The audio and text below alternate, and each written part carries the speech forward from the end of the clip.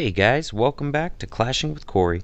Today we're going to add another video to our ring base 3-star files, and we're going to do how to 3-star this ring base with the new Wall Wrecker Siege machine. Citrusmind gives us a really good example of how to handle this.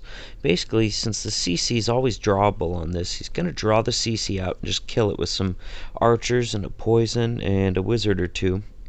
And then he's going to bring in a kill squad behind the Wall Wrecker, small kill squad, like Queen only, and max Valks in the Wall Wrecker with the Rage. And he's going to, first of all, he's going to kill the Queen, and he's also going to cut the ring of defenses.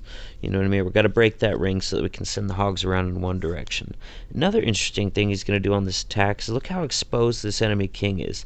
He's going to actually put his king down over there and do a king trade. So his king kills the enemy king, so that king can't chase the hogs around for the last half of the base. So, you know, once in a while, this base is set up differently. Sometimes you'll see the CC down here, maybe the queen up here. So you can still use this attack, but you need to go after, you don't do it in the same spot. You want to go after those objectives. You know, if the CC's down here, you can draw it and kill it down here. If your queen's up here, you send in your kill squad right up here to make sure you kill that queen and break the defensive ring. So, here it goes. First of all, now he's able to actually draw out the CC on this one with only one archer. On some of these layouts, you're going to need to use a hog to do that. And then he uses archers as distraction. He spreads them out, because, you know, a dragon can kill, you know, any number of archers if they're in the same spot. But if you spread them out, it forces those troops to stay in the poison, and, you know what I mean, they'll slowly die, and you can bring in a wizard or two at the end to help as that poison wears off, because one poison will not kill a big dragon. Alright, now he comes in, you see he used 2 giants to tank. I think he wanted to get through the second layer wall, and he was hoping that if he used 2 giants to tank, he could get through that second layer. And if he would have angled it so the Wall Wrecker had to go through the archer tower, it might have worked, but it gets stuck on this gold mine, so it doesn't get quite as far. So he puts down 2 giants, and those giants don't last long, so he puts the Wall Wrecker down really fast after that, so he gets a little bit of tanking from him. And then he gets a whole line of wizards right here, just to clear these outer buildings so that his queen goes into the base as well. There goes the Wall Wrecker. It's going to be through that first wall pretty quick, but it gets hung up on that gold storage for a little bit. Of course, his queen's firing on a gold storage instead of the enemy queen, but he pops his queen to kill the enemy queen. Now, the Wall Wrecker didn't quite get through there, but he does have all those buildings cleared with his queen and the wizards behind the Wall Wrecker, so those raged Valks go right through the wall and really tear through some buildings.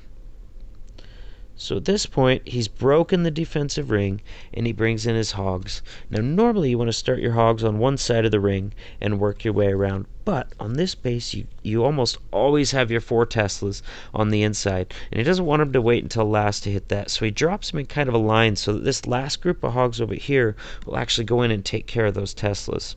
Now, Giant Bomb can vary on these bases. Sometimes you'll see some in the Inferno compartments.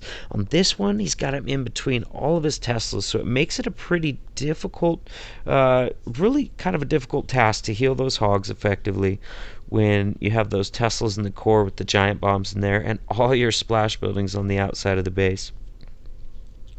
So we got some skellies popping up. He's going to be patient with that poison, though. There's the second skelly trap that popped up. So you want to wait for your poison for your skellies until an area, first of all, towards the end, so that you've pulled all the skelly traps, and also on a skinny area, so that your poison's going to catch all those skeletons. So that was a really good one right there. We're going into a really skinny area of defenses where all the hogs were going to path to and all the skellies followed.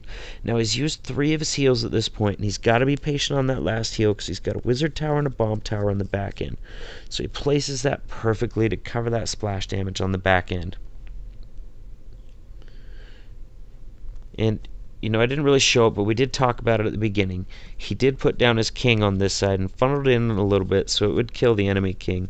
And he's also got his cleanup down right after his hogs, of course, and they're going around with the king, cleaning up this base really fast. It was actually a really fast attack. He got this base 3-starred in 2 minutes and 20 seconds.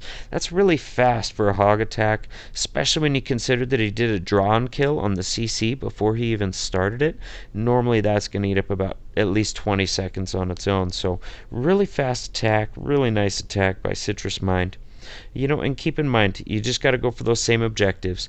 If you're hitting this base and the CC and the queen are in a different spot, your attack's going to look a little different. But just make sure you get those objectives and you'll be fine. Kill the enemy CC, break the defensive ring, kill the enemy queen, get a king trade if you can, and hog the rest. Practice and use some smart heal placements, and you're going to wreck this base. Alright guys, thanks for tuning in. I'll see you for the next video.